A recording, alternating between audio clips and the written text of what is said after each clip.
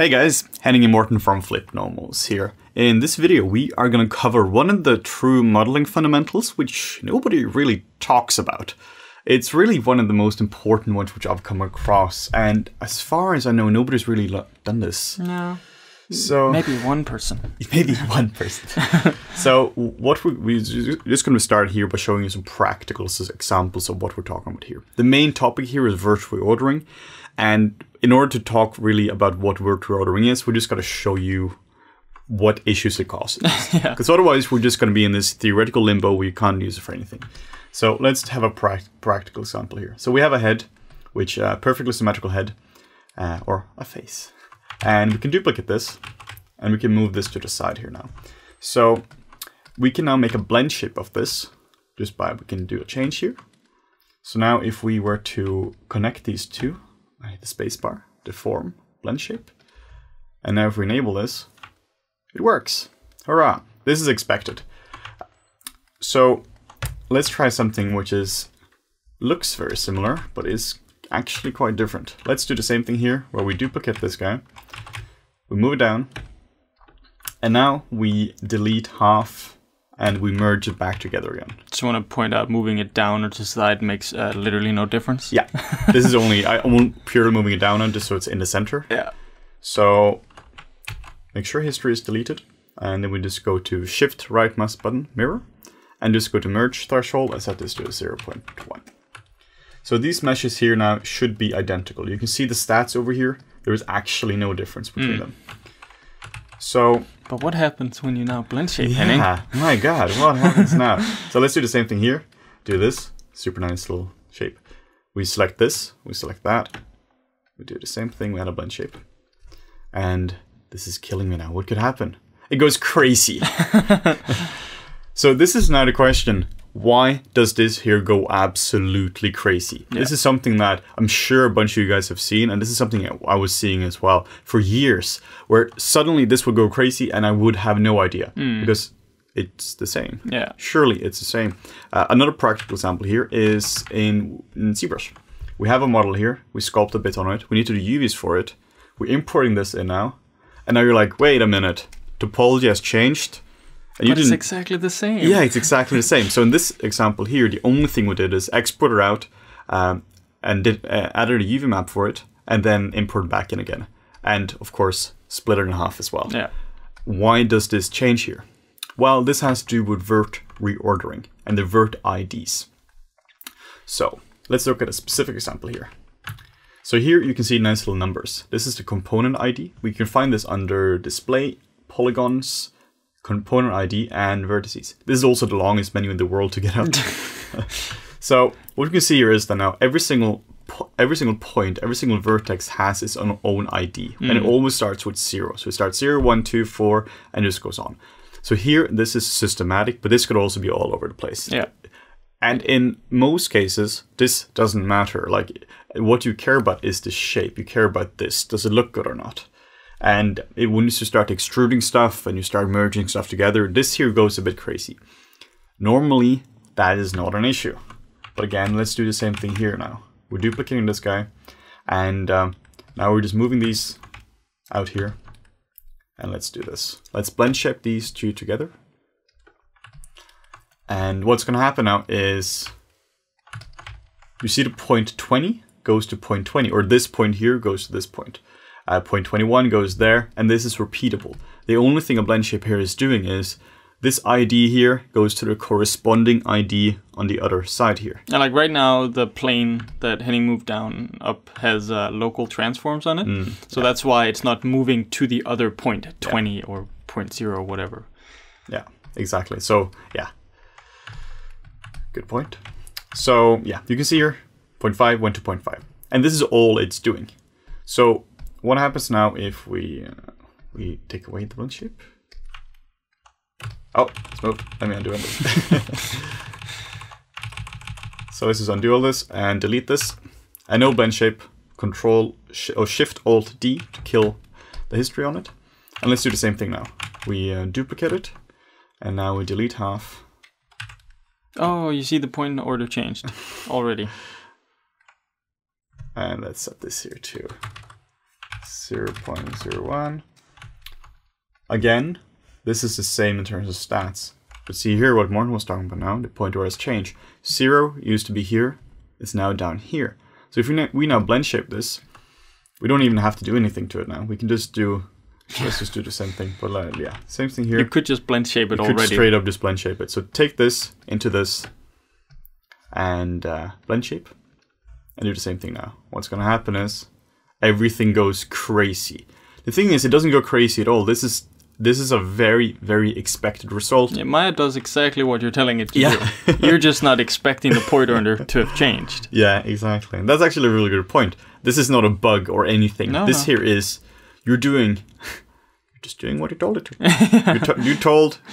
The blend shape isn't some magical tool here, or like UV transfer or UV transferring. There's no magical tool which is intelligent. These tools here are not smart. These tools here are just very technical. Yeah. 0.0 goes to 0.0, which is why, as you can see, it does.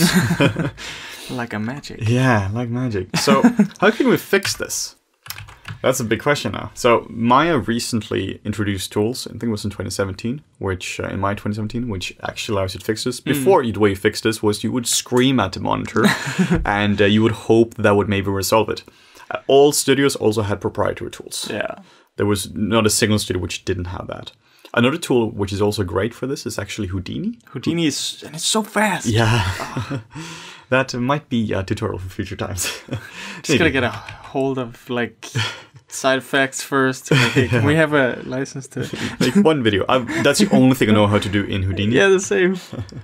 So there are two tools here which we can use, and that is under Edit Mesh, and we have Reorder Vertices, and then we have under Mesh, and we have Transfer Vertex Order. These tools, they sound very different, or sound very similar, but they do different things. We're going to start with this one, which is under Edit Mesh and Reorder Verts. Before we do this, it's super important. This can't have any history on it. So Shift-Alt-D, I smash this all the time, just to make sure there's nothing here. Let's just freeze transforms as well, just to make sure, because these tools are a bit fiddly. Sometimes they break for no apparent reason. So save your work before you do any of this. Good point. So let's go under here, Edit Mesh, and let's find Reorder Verts. So what this here is doing is you are now setting 0. Where is 0, 1, 2 on this? So the tool here is telling you select the first, second, and third, and then just do that. So 0, 1, 2. So you can see what happens now. Repeatable. This is 0, 1, 2. We just selected that. We can do the same thing here now, and 0, 1, 2. So now everything just kind of spirals around this. This is really useful because now you can control your model. I often do this after I'm done modeling, just so then I can just control where 0, 1, 2 is. Yeah, and it'll always follow the same pattern. So if you do this to another mesh that's exactly the same in terms of topology, you'll always follow the same logic. Yeah. So this is super cool, but we want to have a separate tool as well, which is transferring the vertex order. So let's set this is here, and now we have one guy which is down here, and we can hit the G key to get the same tool up and going. And now we have 0, 1, 2 here. So based on what we just learned, this is now going to go crazy. Select this and select that. The way I'm thinking in terms of like the order for blend shapes is this is tricky because some things is like master, slave, or child, parent, and some is the opposite. Yeah. The way I'm thinking about this is I want this to control that. So in my mind, I'm doing this. I'm doing master, slave. This controls that. I think about it in a like I want to transfer this shape to this shape. Yes, that's how I remember it. It's tricky. Like this would be super easy if Maya was consistent with selection order. But it's different for parent constraints, and then you have other kinds of constraints. I mean, it's like general parenting is the opposite, I think. Yeah. So it's confusing. So now let's do a simple blend shapes here, and let's see what happens. Ta-da! What a surprise. What a surprise. Exactly what we expected to happen would happen. So now we want to actually fix this. So we can now go under, let's just select Mesh and Transfer Vertex Order. And now we can do this. 0, 1, 2. Well, actually, it doesn't matter which one it is, as long as it's the same one. Tick, tick, tick. And now you can see, now this here should blend shape. So if we just do something to it, so we can actually just show you. this and that. And then we do deform, blend shape. And there we go. Excellent. We just fixed it now. So these two tools here are super useful. So first one is select, define where it is. The second one is to transfer it. So now we understand it on this guy. Let's show a slightly more complicated example, which is the face. So let's do this again. Let's duplicate the face and let's delete half. Well, actually, when I'm deleting half, I just prefer to just select it here, just because I know that's just a bit cleaner. Yeah. There's also a really good reason why because I've worked on base meshes before, where inside the mouth, people tend to, I don't know, go a little bit rogue with the topology, but it's super useful for any modeler and rigger if you have a consistent way of selecting. If you can just select the strip of polys that go down the center, that makes your life easier. Yeah, it really does. So now let's do the same thing here, and we do mirror. Set this. The merge threshold is usually fine. I just don't trust it. There's always like one little thing here. So again, we can see these are identical. We try to blend ship these two together. It's going to go a bit crazy. Boom. So let's fix this. Same thing we did before. First, delete history. Make sure that's gone. And then instead of moving it down, I'm going to move to the side, just so it's a bit easier for me to see. And now we need to use a transfer tool here. So we need to first we're going to transfer from this onto this. This is the master one. This model here might have been published. You can't touch this at all. So let's do to mesh, transfer vertex order. So this has to be on a single polygon. You can't select 1, 2, and 3. It has to be in a single polygon here. So 1, 2, and 3. And do the same thing on the exact same polygon, which I believe was this. Nope. Was it the same? Nope. This is actually a really annoying issue. So what I always do here is I always start from a pole, actually, because I always know from a pole, because there's always a limited amount of poles. So let's select this, this, and this. Yes. It's actually a great example, because this is actually an issue I'm having all the time. And particularly if your model gets dense, this is really, really hard to figure out where you're because quads just look the same. Yeah. But having a pole is an excellent way to like pinpoint this is where I want to select from. So let's do this again. Transfer vertex order. Tick, tick, tick. And then we do the same thing here. Tick. This is annoying because now there's already a vert selected. So select this again. And now it's worked. Yeah. So this is what I mean by the tool being a bit fiddly. That sometimes stuff is actually selected. So but that doesn't impact your vert reordering. As soon as you start selecting again, it just goes like, okay, reset the selection. So now let's move this out here and just move it out. And now let's try this again. Ta-da! So this works now because the only thing which happened is this number here is going to that number there. Nothing fancy going on.